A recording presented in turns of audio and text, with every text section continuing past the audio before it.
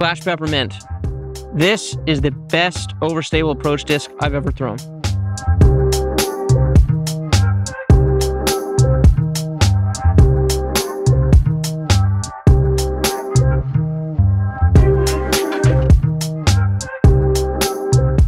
When we talk overstable approach discs, of course, we have to mention the zone.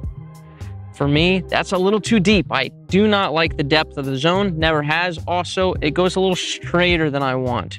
So I'd like something that just dies, and boasting flight numbers of 4204, they're accurate. This thing wants to get to the ground, does not want to fly. And with it being shallow, four-hander's dream. If you're looking for one and you don't like the depth of something like a zone, want something a little shallower, I think this is it. Not much more to be said than that. So instead, let's just show you.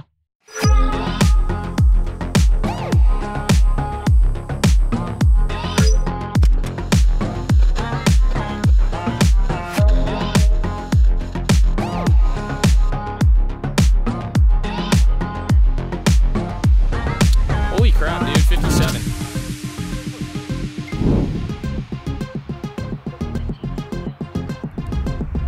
59.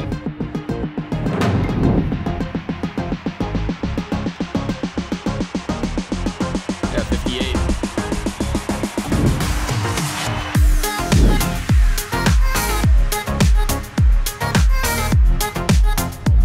47.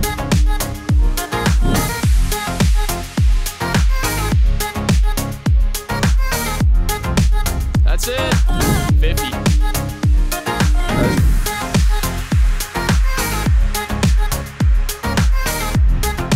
Yep.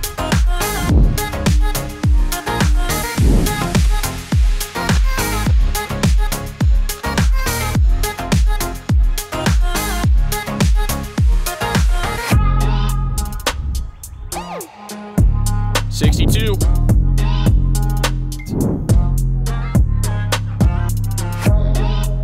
64. Dakota.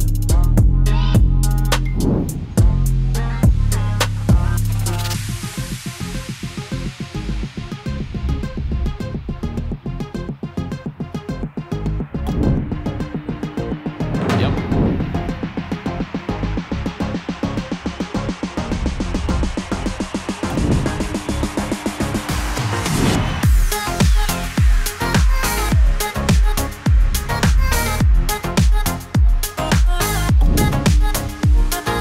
Yes.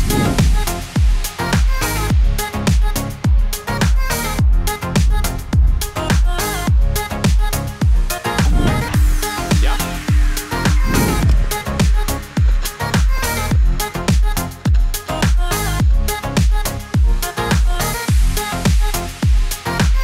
$64 as well.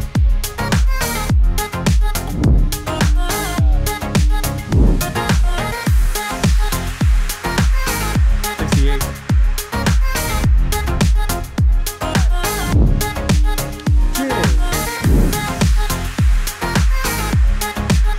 69.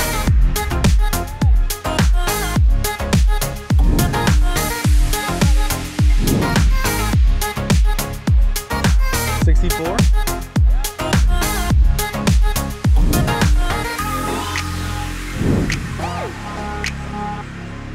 66.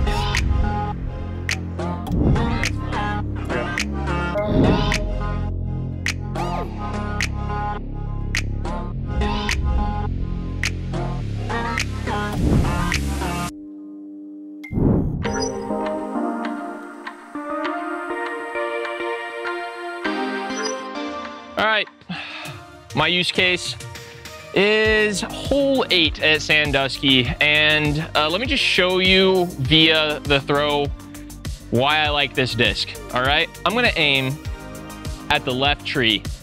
I'm not gonna care about the angle. Really, I'm just gonna throw a forehand, basically almost as hard as I can, and I'm just gonna be parked. Literally first take, not even warm. Well, sort of warm, here we go. Got it. It just doesn't matter. I'm parked. And by parked, I mean I'm inside the circle for a birdie. Thank you very much. Let's send it over to Josh.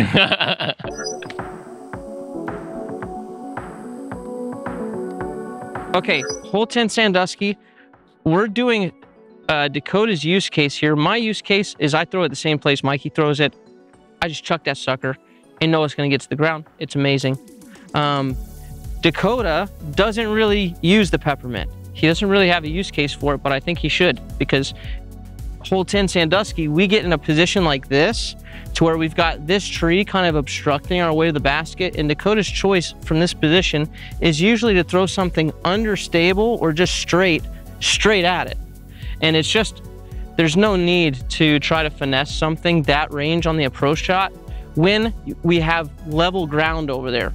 There's no reason why we can't utilize the overstability of this disc, push it out to the right side, and have it pull off of there and die and hit the ground close to the basket, making the cleanup. He's a great putter, but making the cleanup way easier. So we've got 5 here, and I'm gonna set his lie here just so it's tempting enough to throw straight at it, but I'd like to see him take something instead over there to the right of the sewer grate. The beauty of this is you can be within like 20 degrees. That's fair. And pull off the shot. That is fair. So aim higher towards those trees, let it. Yeah, that's the idea. Yeah, died at the end.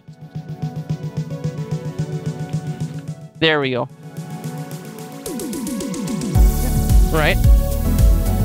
Okay, so again, reasons why I would do it here is there's no need to have this in our mind when we can throw to the back wall, have it tug off of it, and it's gonna crash, it's gonna die, and the ground is level up there, right? So when we wanna control the airspace, we wanna control the flight, we use something overstable, right? If we wanna control ground play, then we have to control the angle a little bit more. Most times we wanna use something understable. So when you're looking for consistency of flight on your approach disc, this is it for me. We have them in the shop, a variety of colors for your viewing pleasure. It's raining, we're leaving, bye. Get in the hole, wait for it.